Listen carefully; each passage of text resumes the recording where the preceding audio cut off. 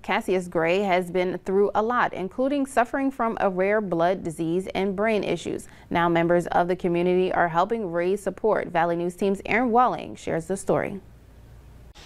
This is Cassius Gray, or Cass for short. This 5-year-old is battling a rare blood disorder known as moyamoya.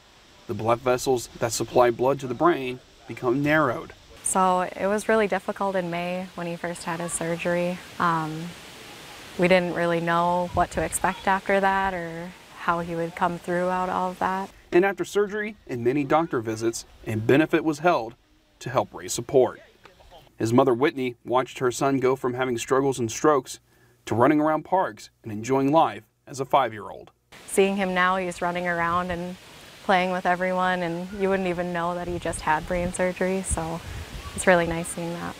Friends and family gathered out at the Buffalo River State Park near Glendon to celebrate Cass and fundraise money to help with medical expenses. It's really amazing. It takes a community to raise a child, and watching everyone come together in a time of need makes you super grateful to be living here and surrounded with everyone. While Cass still has some steps ahead of him with moyamoya, doctors are able to treat the disorder and he's able to get back to being a normal 5-year-old.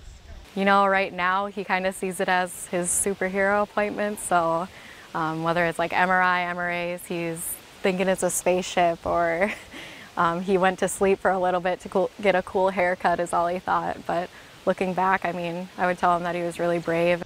In Glendon, Aaron Walling, Valley News Live. For more information on how to donate to the Cassius Gray Benefit Fund, visit our website and just click on this story.